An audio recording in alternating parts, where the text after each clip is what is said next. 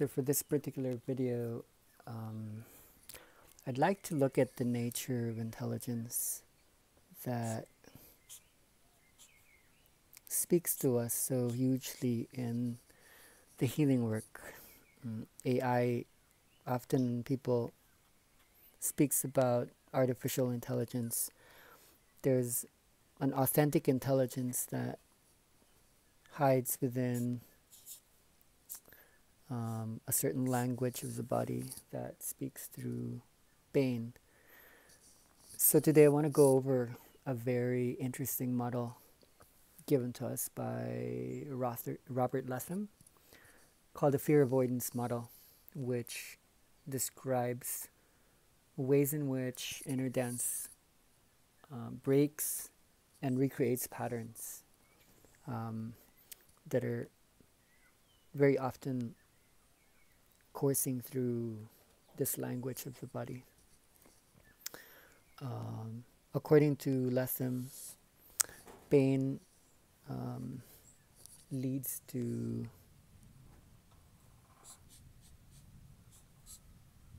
two possible cycles that could either repeat something old or break into something new. So on the first of two possible directionalities experience can bring us to, we could either maybe experience the pain, which leads us into, let's bring out the red. When we experience pain, it's not very pleasant. So it's very natural that we become afraid of it, which then obviously would make us avoid anything that causes the pain, which then would force us to stop using a part of the body that's experiencing the pain. At the same time, there could be an actual emotional response that stems from the pain.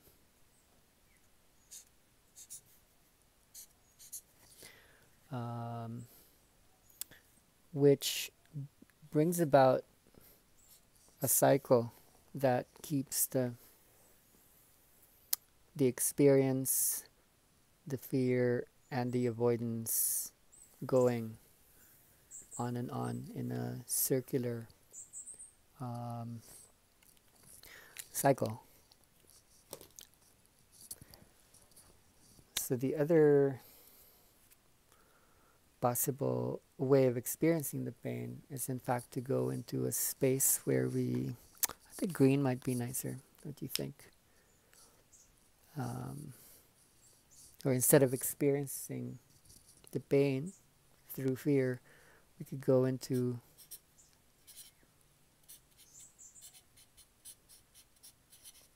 the absence of it, which to Latham allows us to go into a confrontation, which eventually would lead to, maybe let's put it out in blue, supposedly the point is to go into a recovery. So this is very relevant for people who look especially at healing models. Recovery being the supposed goal. So basically I'd like to look at this whole thing as a whole systems model that meditates on, like, how does inner dance work in bringing this about, leading to this. I feel this is a very simple way of looking at things. I've watched people go into recovery only partly. Even the deepest healings often have to contend with the fact that in this world, pain is very real, and the brain unto itself, at the most basic level, is programmed to avoid pain from early childhood. This condition is just so primal that it exists in animals, it exists in plants, it exists in all living organisms. So that the point in living in this world is, in fact, to go into. Oh, that doesn't do anything. It's to go into pleasure. Um, we're here to seek for this and to avoid this somehow. I feel to understand this, we need to go into a neurological mapping. How do we get programmed? How are we conditioned to like focus on this? Like really,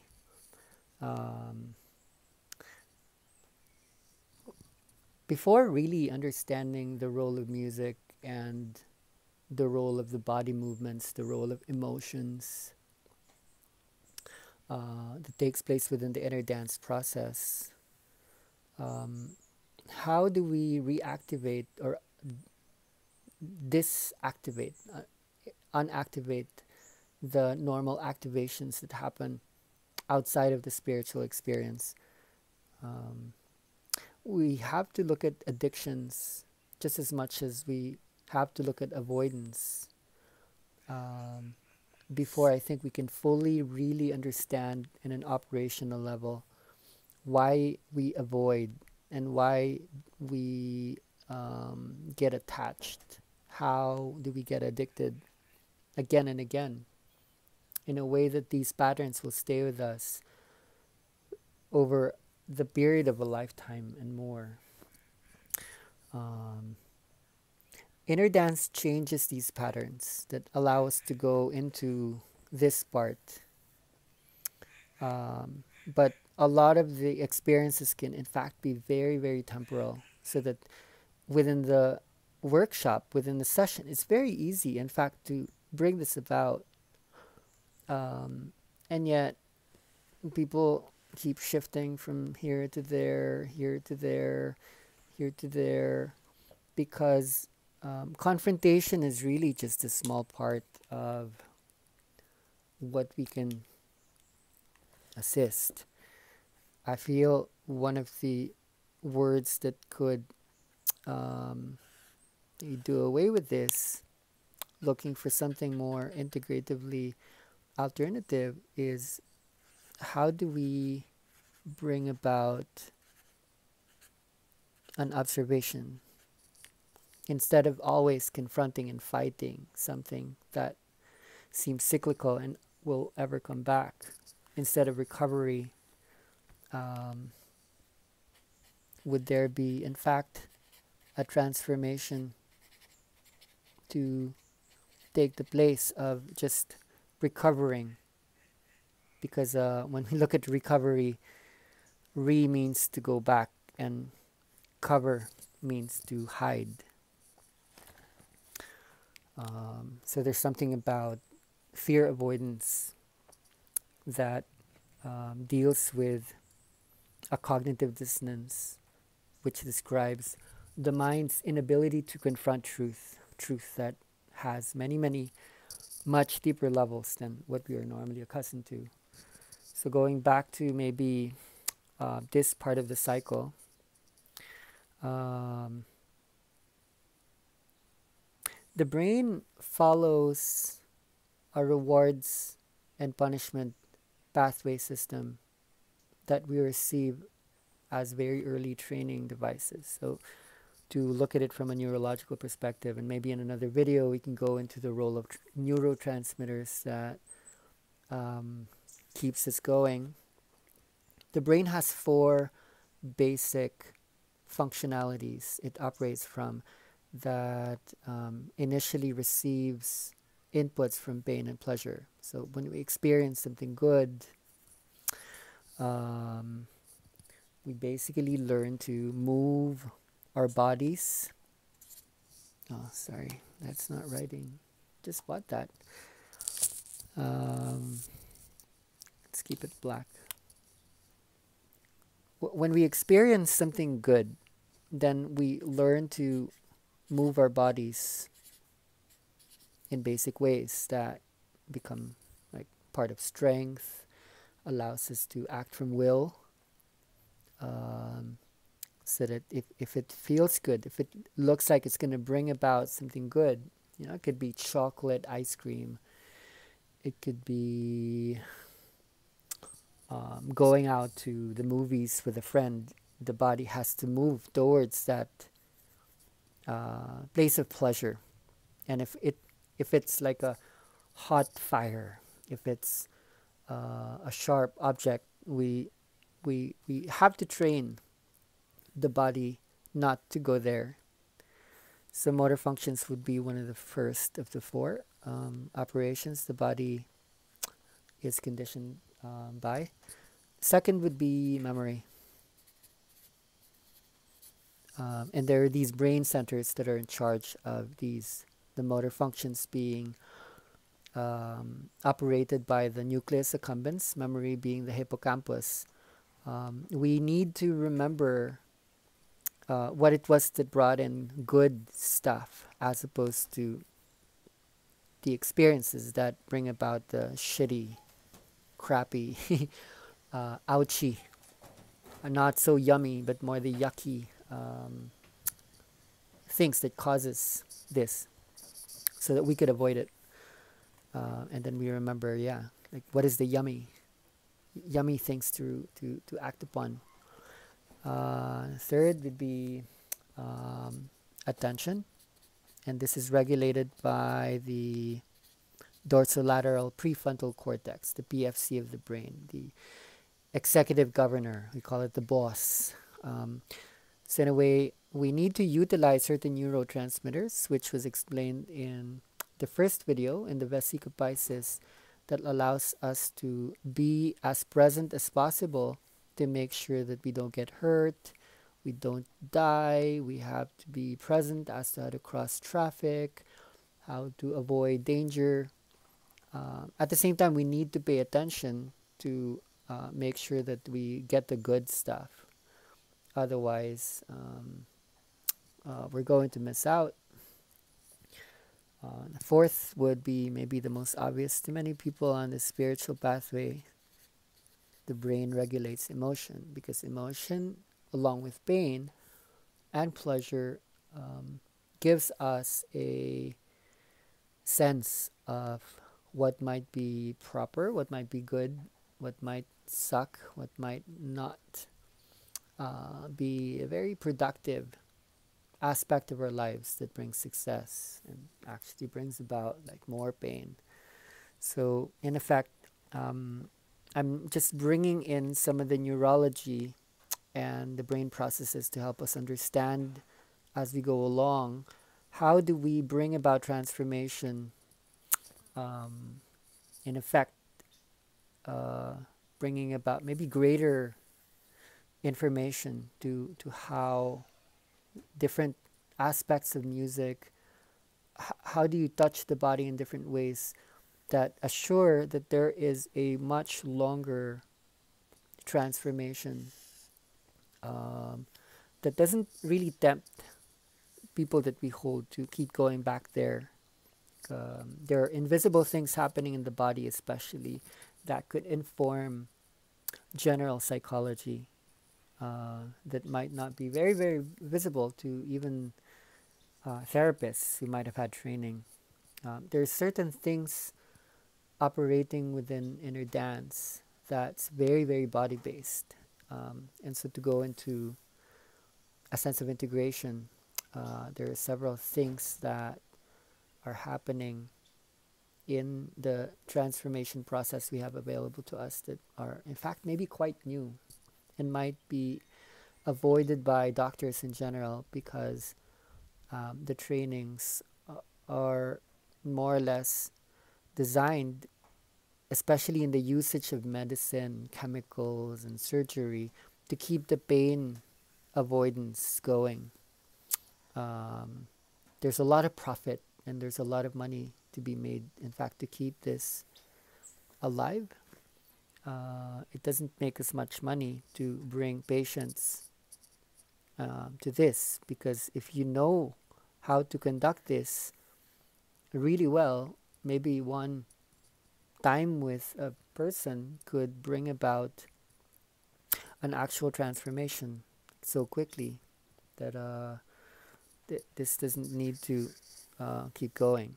So much of industry, in fact, depends upon the activation of this level of causation.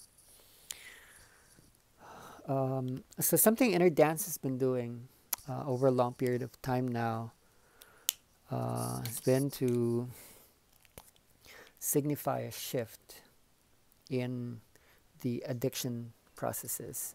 Like when we look at this, this doesn't really speak to the rewards system as much as the stress response mechanism. Pain avoidance deals with the activation of the hormone cortisol, so that when we experience stress, the body is designed to really avoid the danger, um, so that patterns could ensue, patterns that are very difficult to break. Now, what I'd like to study with you in the long term is how do patterns break? Patterns that are held by behavior, motor functions, kinesthesia, proprioception. How do patterns break in terms of remembrance of early childhood and adult memories that just keep going back in loops, not really changing? Even as we try our best to change our minds, these memory patterns are so ingrained in us. How are then we also too brainy, too mental, too much in our thought systems, so that no matter how much we try to become positive, there are negativities always at work. And obviously, emotions would be the most cyclical for many of us. You can't just instruct someone to feel better. Sometimes, when an authentic AI is at work, people need to go into the dark spaces inside their bodies to come face to face with what this is basically speaking to them. Um, the inner dance, using music, using body position, using touch, using pressure, using many techniques, have found a way to distract the rewards and stress response systems, so that certain neurotransmitters could be shifted from a place of fear towards a place of no fear and confrontation, so that a possible observation could come about.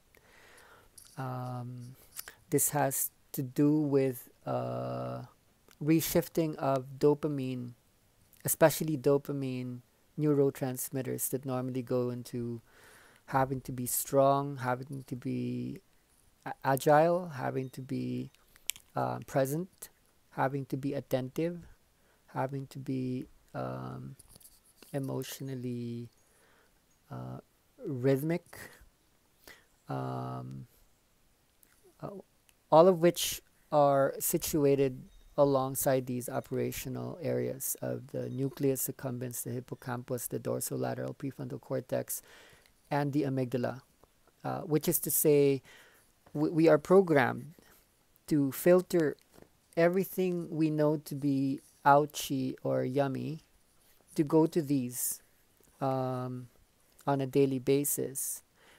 And if we were to go from here to here, there has to be a distraction from what's called the dopaminergic, the dopamine rewards pathway system. It has to be unconditioned and it has to be replaced. It has to be redirected into mysterious areas of the body, mostly the brain, that signifies something very, very new, which for many people is a very, very difficult place to get to. Um, you know, there's this part of the brain that starts to get activated when this is at work. This activation is at work. Some people feel it, especially at the back of the head, at the base of the skull. Um, I'm not gonna map this out yet because it demands another video, but it's basically areas in the pons, the striatum. Um, it, there are like these gateways in the brain that opens up filtration patterns that inhibit um, life force from passing through cell to cell, synapse to synapse. Um, Electricity basically is trapped whenever we keep this going. And when you hit certain of these mysterious, almost reptilian primitive brain centers that are largely inactive because we're thinking too much and we're too emotional, when the inner dance happens, that reactivation is at work. And these new operations would be called surprise, would be called shock, would be called spontaneity. As you can see, I'm trying to maybe keep all of these in a series of letters. These are maybe what brings about the confrontation part that Robert Latham points out in his fear avoidance chart. When you sustain the inner dance process through certain ways of facilitating music, another S that comes out would be seeing. Um, so in large part, like what I'm seeing in this right now that could assist Robert Latham or his model to become a lot more integrative is that this is only partly true. This can only stay in the red so much. There's something about the vesica piscis that would jump back at us. Maybe if I could mess this up. These are two parts of the same thing. These are two eyes. Sorry if they look like boobs. But so maybe let's put something there. These are two parts that need to confront each other. They are the same thing. In large part, maybe there's a way of like folding this later on that helps us to see that there's in fact just a one, like a one circle, a one mandala, a one space that brings us back into the nature of authenticity and intelligence that redefines what we normally consider pain. In the energy process, there is no such thing as pain because eventually everything is energy and then everything is information. So in fact, we have to uncover a lot of these terminologies that are very prominent in the realms of healing. Fear needs to be redefined. Avoidance needs to be redefined. Depression needs to be redefined. Pain and pleasure needs to be redefined. And it's really up to us on how we experience whatever is given to us, like I feel. So I want to bring this up before going into later videos because I feel each of these are important to observe